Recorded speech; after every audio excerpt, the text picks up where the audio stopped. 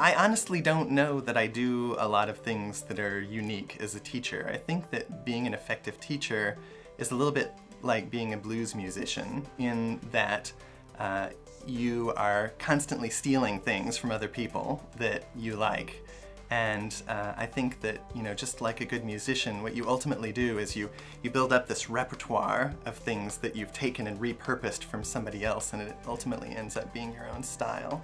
I'm learning as I teach. And our students are so bright. When they catch on to that, it's a better experience.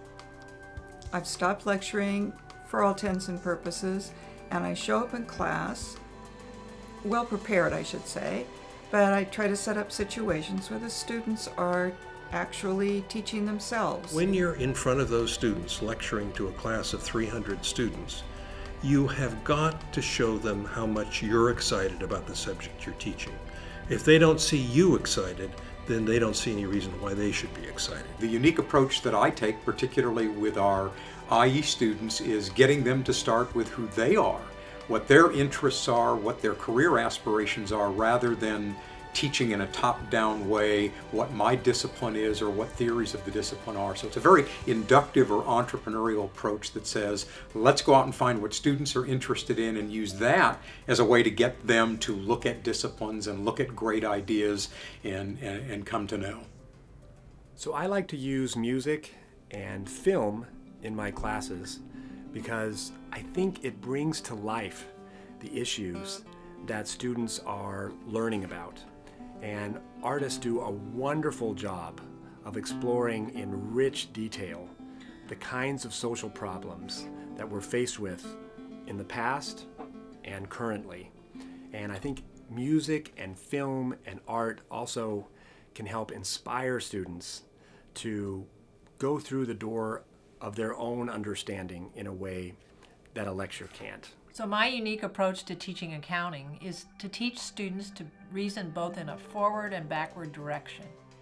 Both types of reasoning are important because when those students enter the workforce, they need to not only be great accountants, but they also need to be able to think about how a business needs to be run.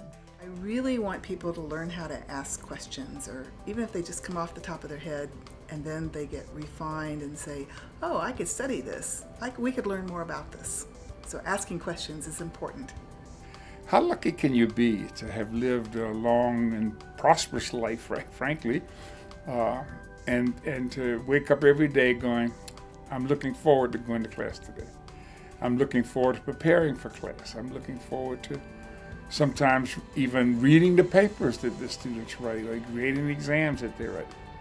I've got a job and a career and an opportunity, a vocation, whatever you want to call it, that really enables me to have a lot of fun every day and to always be looking forward to the day. We all know that all faculty members have to keep up to date in their work. So they do research and pushing back new and finding new knowledge. And they write reports and they write articles. And each faculty member expects to do that. But we always forget that the reason we are there is the student.